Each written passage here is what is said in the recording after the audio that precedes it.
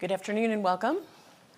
I'm Sally Buzbee, the executive editor of The Washington Post, and we're very glad to have all of you here today for this conversation about efforts to end the global scourge of tuberculosis.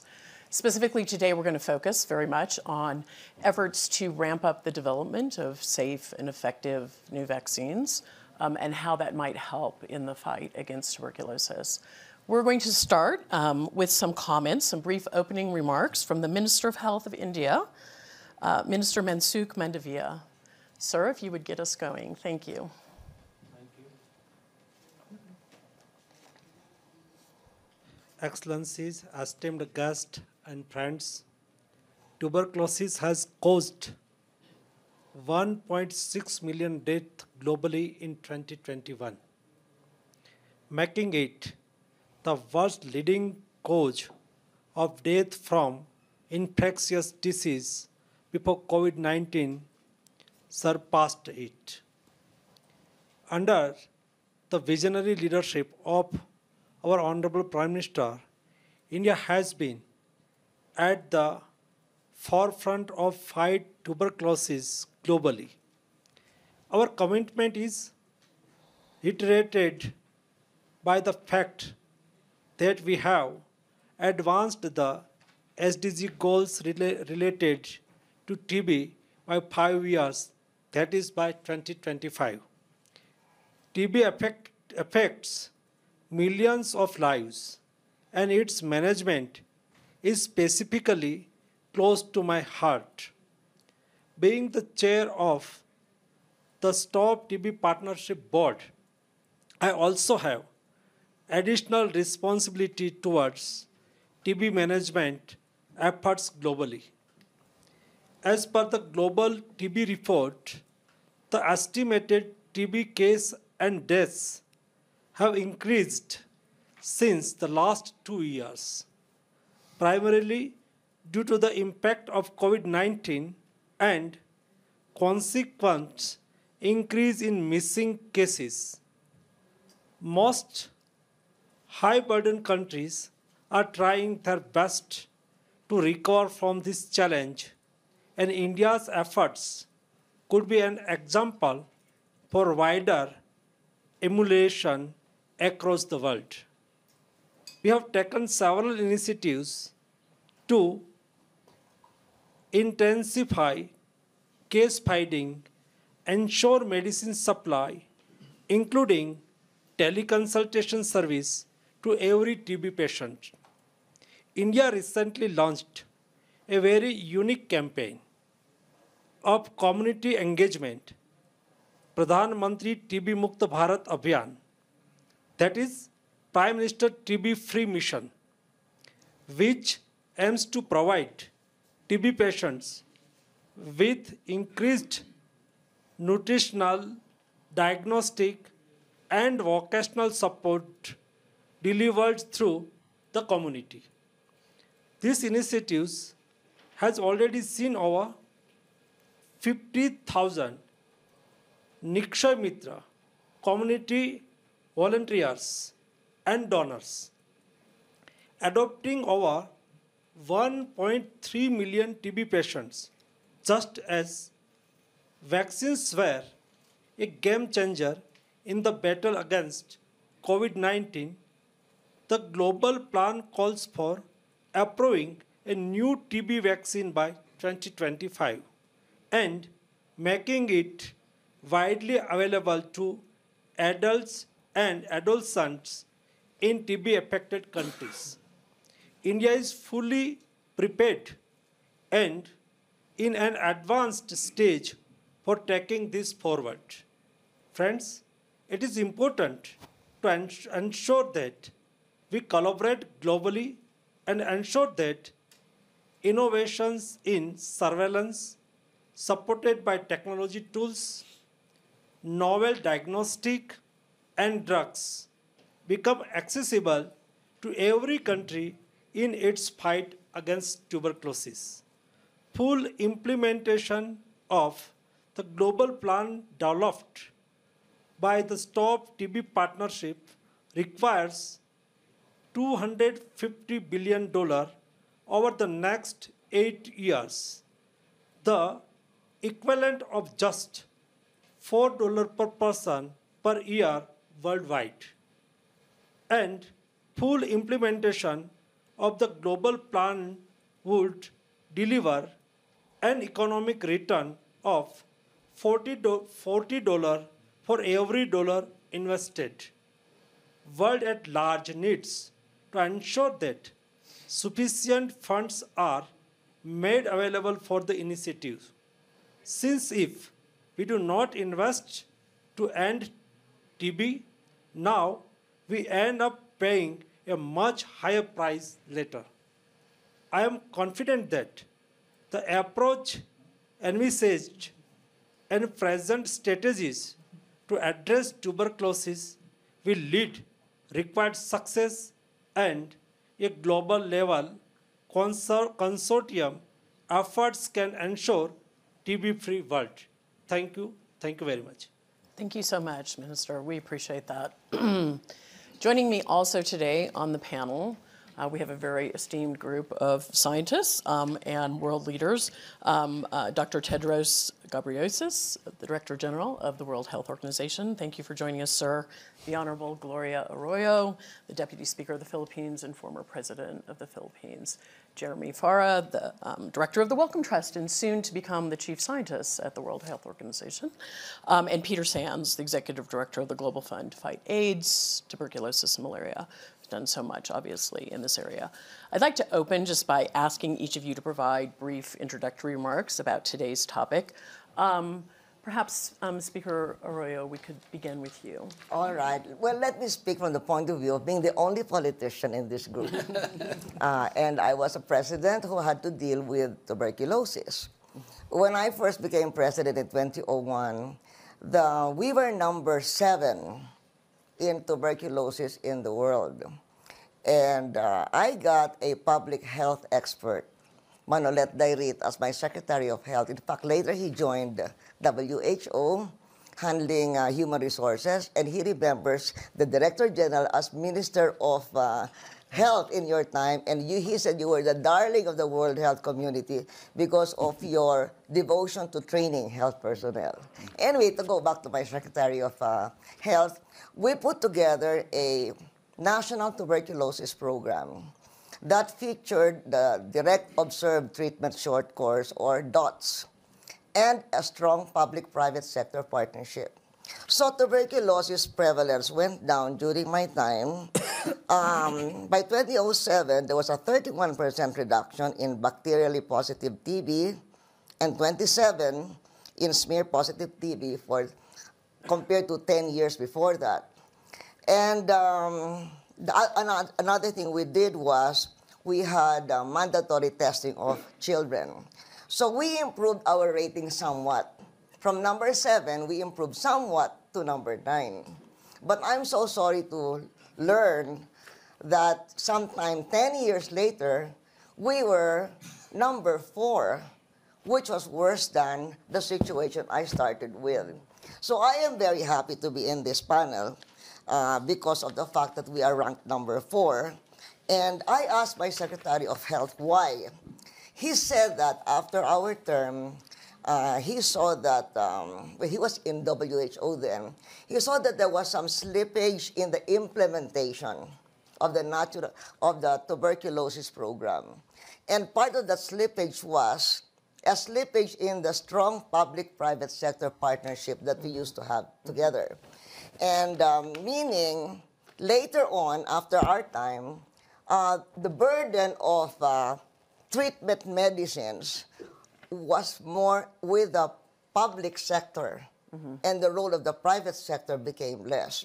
And that was, so when I say that we were number 4, that was 2019, and that's even before COVID. So you can imagine the problems we had when COVID came, right, and the resources went to COVID rather than to the detection and treatment of tuberculosis. So what can I say now about that?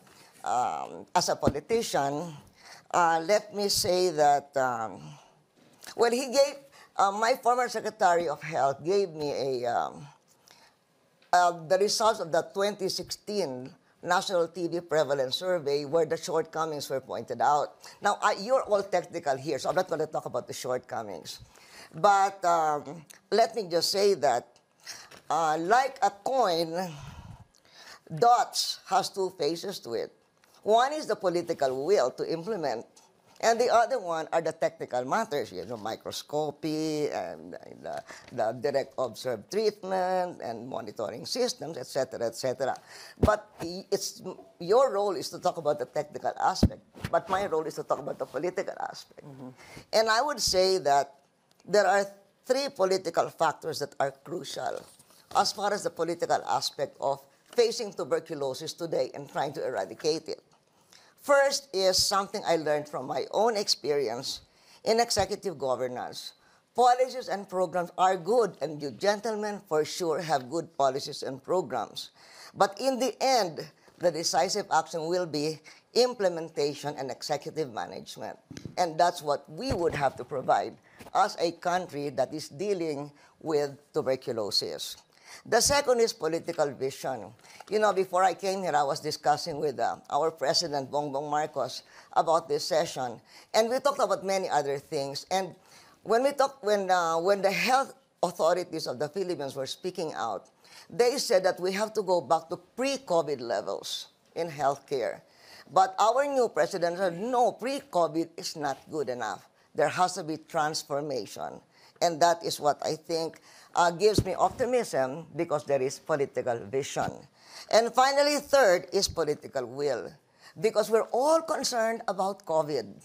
How to get now the political will to realize that we may have to shift somewhat from a COVID-centric mindset to deal with other important and essential health issues, including tuberculosis. So I'm glad that there is this session, because we are focusing again on other things, other issues rather than COVID. But our experience in COVID taught us some things in our country that we can apply to fighting tuberculosis.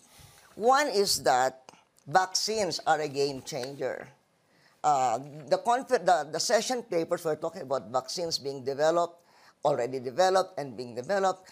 And we saw it was a game changer in the case of COVID. It can be a game changer in the case of tuberculosis.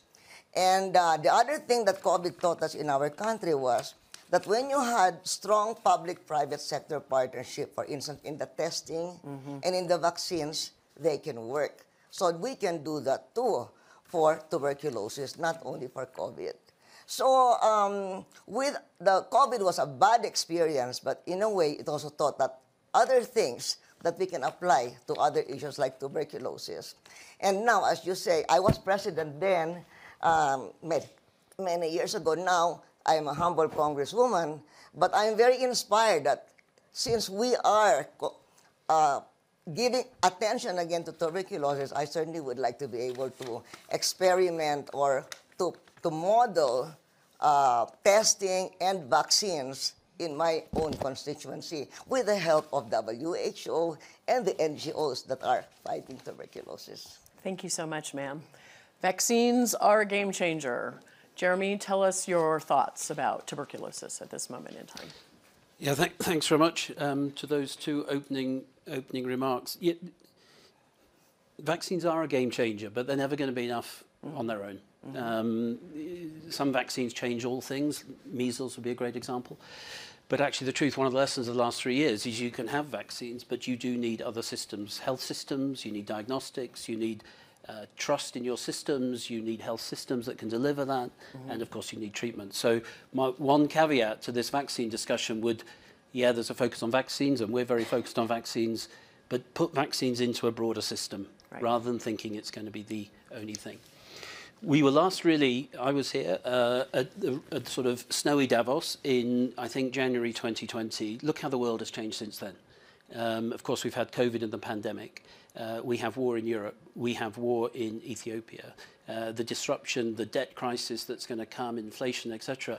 There does have to be, and this is, I think, one of the crucial elements of coming to Davos, is to also inject some realistic hope of where you can make a difference. And I would say that for the first time in my career, which as a clinician, 20 years living in Vietnam, being a young doctor in London at the start of the HIV epidemic, this is the first time in my career when I felt that within this decade, we could make a real change to tuberculosis. And that's because of advancing in science that's been supported and invested in by a number of different places over many years, by the progress we've made in science over the last 3 years through COVID, and because I think with the coming of a greater appreciation of the importance of diagnostic testing, the surveillance systems that WHO, Global Fund, national governments put in place to allow you to know more people have TB, and the ability then to make the science work for us on vaccines. But don't wait for vaccines. I don't know when we're going to have a vaccine. Don't wait for vaccines to do the things that we already know work, and double down on those, as we heard from the Honourable Minister from India. Vaccines will be a game changer, but only when they're integrated into everything else. Okay, excellent. Peter, your thoughts before we dive into questions? I'm going to start by saying collectively, I think we should be a little embarrassed or ashamed about where we are with TB. This is a disease that's been around for a very long time, that we've proven that we can eliminate as a public health threat in virtually all the richest countries in the world. And yet we allow millions of people to be sick and die, continuing. And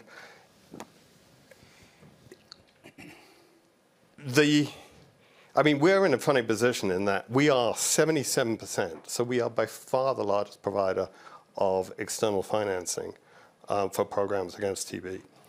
But we spend less than $1 billion. I mean, it's a shockingly small amount of money when you think about the tens and hundreds of billions of dollars that have been spent in fighting COVID-19. And in 2022, the number of people in the world who will have died of COVID-19 and the number of people who will have died of TB won't be massively different. It's just that the people who've died of COVID-19 are on average a lot richer than the people who died of TB. Now, the positive thing is that we are seeing political will to really tackle that. Not everywhere, but certainly India has shown extraordinary determination and leadership. And we know that it can be done. I mean, the progress that's been made in India is a very good example, and we've seen other countries make that progress. And we also know, as Jeremy said, is that we have a new generation of tools, the prospect of a vaccine, we have better diagnostics, we have already got better treatments for drug-resistant TB that will enable us to do the job more efficiently. But my worry is that just having better tools is not going to be enough if we don't have the political will and the political determination to see it through. And frankly, the care about the people who aren't in front of you. Because TB is the disease of the poor, the marginalized, the people who aren't on the TV screen. And unless governments and communities and those of us who work in the multilateral sector are determined to reach out to those people, we're not going to achieve the objective, whatever the tools are that we have. So my sort of starting point in this is, we know we can beat this disease. We've done it in other places. If we really set up to do it, it's a no-brainer from an economic point of view. It's also a no-brainer from a pandemic preparedness point of view, because the things you need to put in place, the diagnostic infrastructure, the community systems and outreach, the treatment protocols, the ability to actually support adherence to treatment, are the kind of infrastructure and capacities that you want to deal with any new respiratory infection. In fact, one of the problems we had in the COVID was that a lot of the TB infrastructure got repurposed for COVID. But that just kind of proves the point. And so one of the most practical, sort of economically effective and human life-saving effective ways of making the world more prepared for future pandemics would actually be to turbocharge the fight against TB. Dr. Tedros? Tell us what you think at this moment in time. Coming out of the pandemic, thinking about tuberculosis, what are the thoughts that you have? Thank you. I think they have covered many things. Maybe to add a bit, I will follow from what he said. This is the disease of the poor, as Peter said. It's not the problem of the high-income countries. There is one pattern that we see again and again. For instance, if you take just in 2014, Ebola, once it crossed the border to high-income country, the whole world started to get crazy. Just one case. And then fast forward 2018, we were in DRC with Jeremy, and without even crossing anywhere, the whole world was really worried and doing everything to support, to stop it there, to contain it. And then COVID, the same reaction. So when do we stop this behavior? It's only when the rich countries affected that then becomes a serious issue. Why? Unless we stop that, I don't think the TB, with the behavior we have, I agree. I agree that we can make progress. We can defeat TB, but I think that mindset has to change. If it's the problem of a few countries elsewhere, it has to be a global problem. It's a matter of time, but sooner or later, of course, those countries who think that it will not come to them as a problem may come. Even imagine the extreme disease resistance, TB. It's already coming. So I think the world should, helping humanity wherever it is very important because we are one family. But second, if we are really affected by self-interest, then we have what they call enlightened self-interest. So we should do it for our own sake because sooner or later it may come. So globally, of course, that mindset important, but at the national level, I'm really glad, as Minister said, the commitment of Prime Minister Modi is very, very clear. And I had a chance also to meet with your president in Manila a few months ago. And I was so impressed by the understanding of TB you have and your commitment. And as a speaker, you are in charge of the oversight. You decide on the money. Still, you have a lot of leverage to make this happen. That's why I can see the political commitment also in you, which is very important. So I think with the political commitment, which she said also the vision, I think we can make progress. But there should be both national. The most important is actually at the country level, and of course at the global also with a changed mindset. TB can be challenged now. We have, to be honest, all that it takes. It's doing it, as Madam said, the implementation, which is not done with real commitment. But we have really what it takes. And we have shown it with COVID. Of course, in equity, again, there was a problem. Accelerated development, it was really historic. So for TB, which we know very well, TB well known, I think it's possible to make significant progress. Thank you. So Jeremy, let me ask a follow-up question. Why is TB so deadly? Talk a little bit about why vaccines would not be enough. What is, obviously with the connection with poverty, what is it? Is it that the course of treatment is long and complex and so not able to be followed through in areas that are lower income? What are the challenges in implementation beyond, obviously a vaccine would be an amazing breakthrough, but in treatment and in terms of the connection with poverty, what are the challenges to actually addressing? A lot of them have already been talked about. I mean, the link into poverty and, I hate to say it, but continued stigma remains a huge issue. People in the system and people not in the system. The treatment schedules, as Peter says, have improved dramatically over the last few years, but they're still, you know, imagine taking the amount of drugs you have to take to treat multi-drug resistant for the next whatever period of time. If you ever tried doing that or treated a patient who's, it's not easy. You are like COVID, like you can pass it on before you may know you've got a TB diagnosis. Particularly if your access to healthcare is limited, as it is often for people living in poverty. And then I would say, which is why it's so good to have both India and the Philippines here, and Tedros' leadership, without political will, you can't do very much, particularly on intractable problems like this.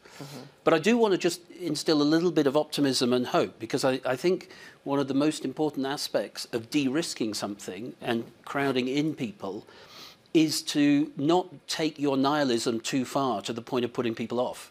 I think we also have to offer some hope. And as I say, I've worked in tuberculosis for 30 years or something. This is the first time where I feel truly that if we brought those things together that we already know about, and we were to add some others, a vaccine or strong political leadership, then within this decade, we will not eradicate TB, but we will reduce it as a public health burden in many, many parts of the world. But if I've got 1 second more, Absolutely. I want to pick up Peter's comment. TB is a pandemic. COVID is not the only pandemic going on. TB is a pandemic. And I've argued very strongly against us setting up new vertical systems to deal with future pandemics. I would much rather we built the surveillance systems into horizontal ways of working, so that if you went in with your cough, whether it would be tuberculosis or whether it would be COVID or whether it would be influenza or any of the other respiratory infections, that could be picked up in a horizontal system that's integrated into health systems in a strong way, and then that will be dealt with in the appropriate way. So I would plea that we build this into strong horizontal systems for pandemic preparedness and surveillance and prevention, rather than setting up a whole new set of silos. And that is that's governments, where TB can play. Governments doing that, changing Governments, the systems. I don't have a WHO hat on, so I can't say anything for WHO. But WHO, Global We're at Fund, the gate. Gavi, everybody involved in this space, but critically governments. Critically governments. Okay. So Peter, you're on the front lines of funding in this area and the thinking around funding. And the words creating that political will have been spoken by almost everyone. And so how do you actually do that? How do you convince rich nations to care about something that's affecting, you know, more low-income nations? There was a reason that rich nations found that political will around COVID-19, because it was scaring them. And this perhaps doesn't scare them as immediately or viscerally. So how do you create that political will? I don't think there's a single strategy, but the most important political will, as has been stressed before, is the political leadership in a country like the Philippines, in a country like India, and Bangladesh, and Indonesia, in all the places where TB is. Because without that domestic political leadership, you're not going to win. It's not going to be done from outside. In terms of political will in the rich countries in the world, where it is no longer a public health threat, but where the money is going to come from for interventions like the Global Fund, well, A, showing them the numbers and saying, actually, you've got a pandemic going on here, which you're resourcing at a tiny, tiny fraction. You know, what's the moral argument here? Are those people dying not worth the money in the same way? A second is to use and you referred to it a bit, Tedros, the fear strategy. The reality is that the nasty forms of TB, MDR TB or XDR, extensively drug-resistant TB, have fatality rates that make COVID look very mild indeed. I mean, the fatality rates on XDR are sort of 40, 50%. And even if you get XDR TB in the richest countries in the world, you are still far more likely to die than if you got COVID, because it's a very, very difficult thing to treat. Now, so far, we've been relatively fortunate that the transmissibility of these forms of TB is nothing like as high as it is for COVID. But as we've learnt with COVID, you can't count on these things being the same forever, right? If we got a more transmissible version of XDR-TB, your job, Tedros, would get extremely difficult because it's a very, very nasty disease. And we're kind of playing with fire a bit. With drug-resistant TB, about a third of the people who get it get diagnosed and treated, and most of the others die. And so we're allowing this thing that is an extremely nasty disease to be happening in the world, and we're just not really grappling with it. And that would be my message to the rich countries. If you're worried about health security, you got to be looking at this one. You've really got to be looking at this one. And then there's another, because we're at Davos and the private sector, there's a very simple argument for anybody who employs a lot of people in those parts of the world where TB is highly prevalent, which is that you are losing a lot of employee time every year. I can guarantee you, and there are companies like Anglo American who've done the work and know exactly how much they were losing, because you lose people for 6-9 months, and that's if they get better. And it's a very cost-effective intervention to do workplace TB programs, where you screen people and you provide them the support in the workplace around treatment, and it just works as an economic equation, if nothing else. So I think there's some very powerful arguments. I'd also point to one Japan, the leading killer in Japan in the 1950s, 40s and 50s, was TB. And Japan launched a national TB elimination program, which was extraordinarily successful and became the basis for the entire universal health coverage system of Japan. And so, that wasn't that long ago. So there is a really positive story to be told here. We can get rid of TB everywhere with the existing tools, and we've got better tools coming. And you can use it to make a platform that both protects from future threats and delivers health services on a UHC type basis. Dr. Tedros, on the vaccine issue specifically, obviously some of the breakthroughs that happened around COVID-19 were really these partnerships of government and private sector, and just the accelerant of the development, basically. And would you tell us just a little bit at this stage where the state of TB vaccines are, and what would really be needed to create that acceleration of the process beyond political will? I mean, what are the holdbacks? Is it they're not getting pushed forward? The science is lacking. What is needed the most to make progress on the vaccines? Yeah. So we have now 16 candidates under development. Many of these vaccines, by the way, were the candidates before even COVID. And the difference between COVID and the 16 candidates is the whole world focused on really finding a solution for COVID. So it accelerated the development of the COVID vaccines, while TB that started decades ago, some of them are lagging behind. We have the BCG, which is 100 years old, 100 years. That's it. So what's now needed is the renewed commitment, real one, really action with a sense of urgency, believing that we can do it. It can be done. If it was done for COVID, there is no reason that it cannot be done for this. And we have a lot of information on the 16 candidates already. And we said for COVID, accelerate, so we can accelerate this one too. And countries, high-burden countries, can take the lead, by the way. Thank you so much for your candor. The solution comes from being candid, In some countries, by the way, when even they have high burden, they don't want to say it. And I was very glad to say, okay, it became back, even the current situation in your country is back to the level that you received it as president. I think that leadership, candid leadership, commitment is very, very important, meaning the government side. And of course, to accelerate, not only government, you will need the health agencies. I think some of us are here, academia, the private sector, the civil society, all of us together, like we did for COVID. If we can use the lessons that we have learned there to accelerate, it's doable.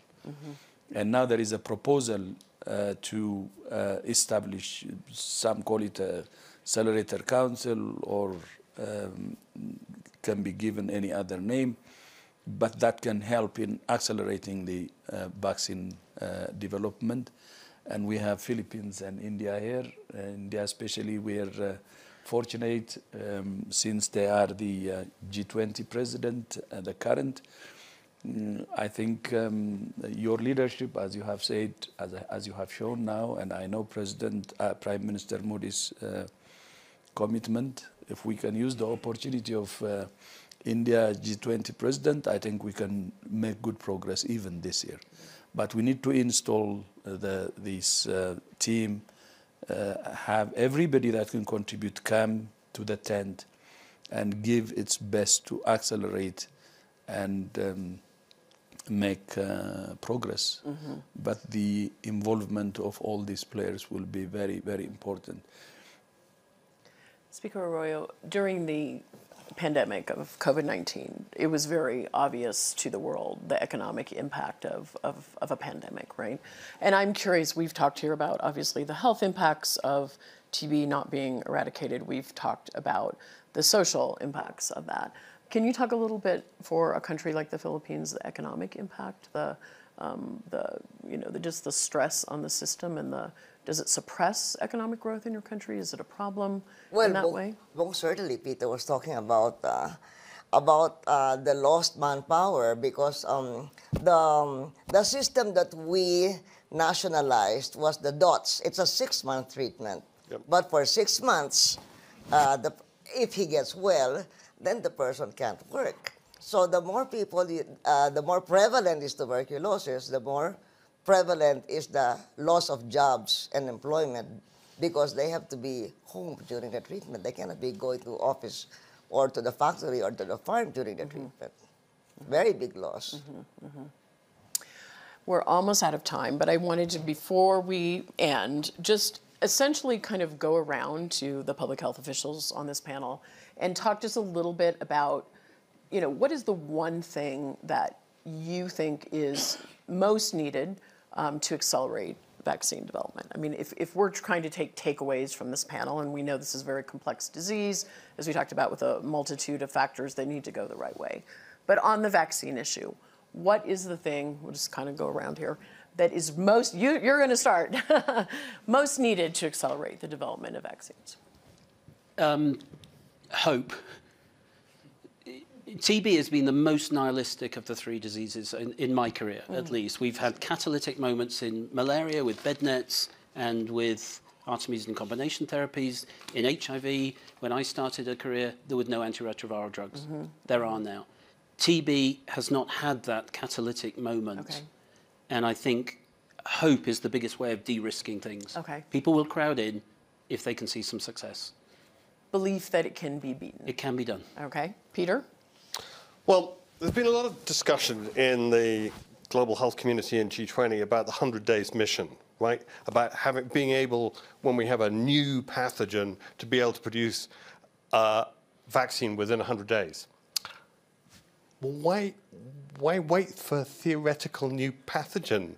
Why not apply all the things we're thinking about to accelerate that process to this pathogen that is killing so many people now?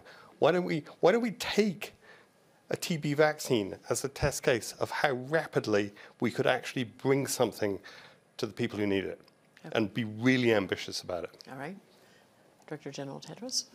I ask India to champion this as G20 and make it a big issue at the G20. All these things we're asking, whether 100-day mission and so on, I think can happen. Okay. All right. Okay.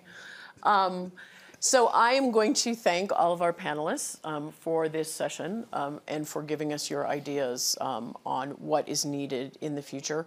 We are actually going to, and also want to thank the audience for being here, both in the room and live stream, for listening to this and thinking about this issue.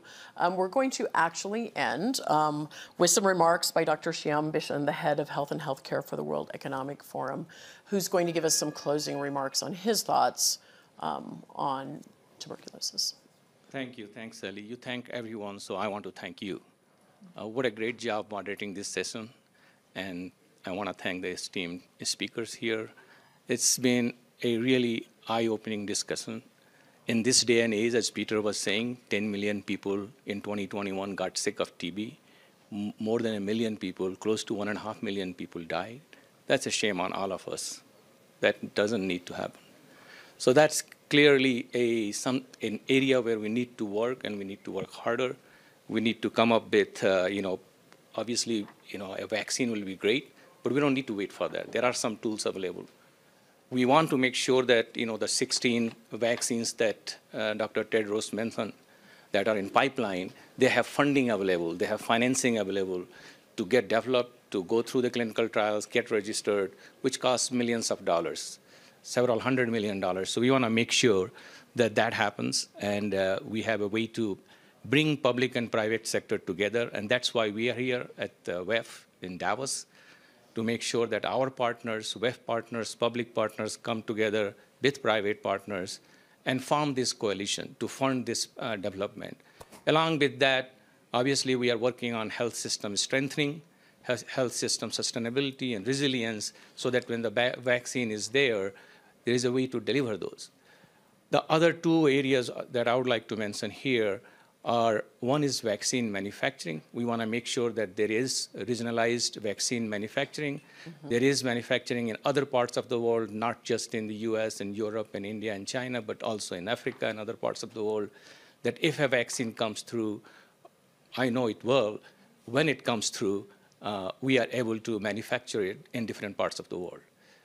That's one part. The other one is we are working very closely with Africa CDC on pathogen surveillance. Jeremy knows that. He's part of that discussion, where we are we come up with a system where we have a federated data system. We have a good pathogen genomic surveillance, so that if a new pathogen appears, you are able to identify it and come up with the medical countermeasures quickly.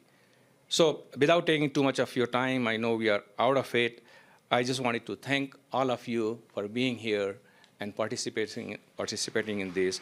We look forward to working with both with the governments, with India, with Philippines, with NGOs, with Peter's organization, as well as WHO and private sector to help develop these vaccines we are talking about.